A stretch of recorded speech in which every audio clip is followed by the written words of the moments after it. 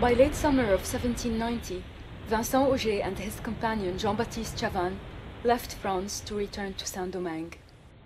Frustrated, they decided that more drastic measures had to be taken in order to achieve freedom. From his plantation in Dondon, Auger sent a list of demands to the newly installed Governor Blanchelade. Carefully worded, he admonished that giving in to the mulattoes' demands would ward off a possible slave revolt. Governor Blanchelade never even replied. The planters or the colonizers wanted power for themselves. They wanted, in a sense, to depend less from France. They wanted some authority for themselves. But they didn't want to share that authority with the affranchis. And at a certain time, the affranchis tried to free themselves.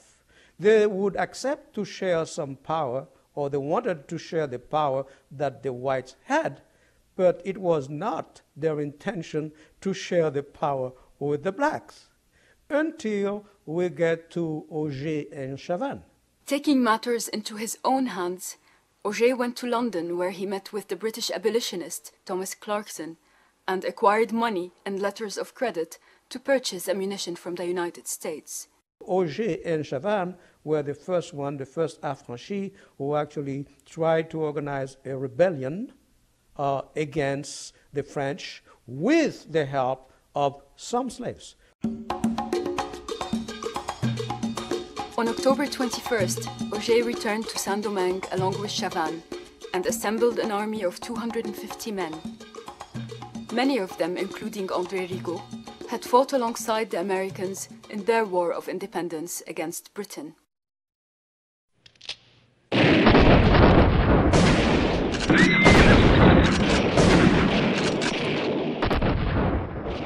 They marched on Le Cap, near Grand-Rivière, and had great success in routing an army detachment of 600 from Cap François. News of mulattoes killing white planters caused hundreds of whites to enlist into the army. Under the command of Colonel Vincent, they launched a massive counterattack against the mulattoes.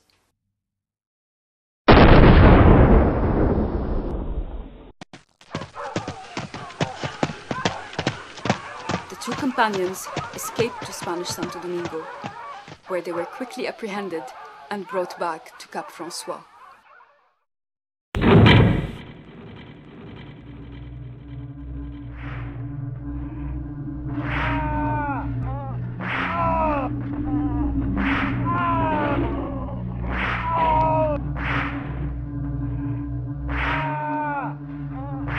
After 2 months of torture and extensive interrogation, the two leaders were condemned to death.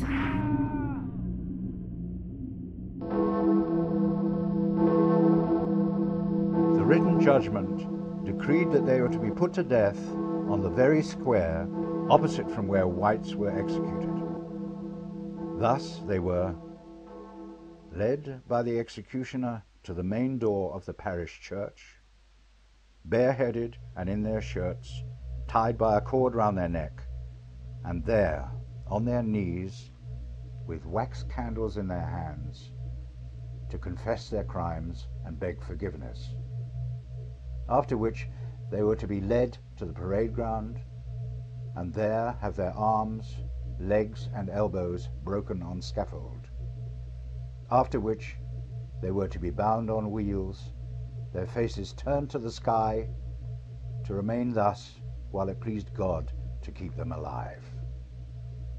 Their heads were then to be cut off and their goods and property confiscated.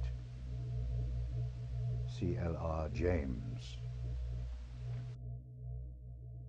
Auger and Chavannes' heads were placed on poles and left as a public reminder to mulattoes of the fate that awaited them if they ever attempted the same. Not until 3 years later, at the signing of the peace accord between the revolting slaves and the French, were the heads taken down and solemnly buried, by order of Toussaint Louverture.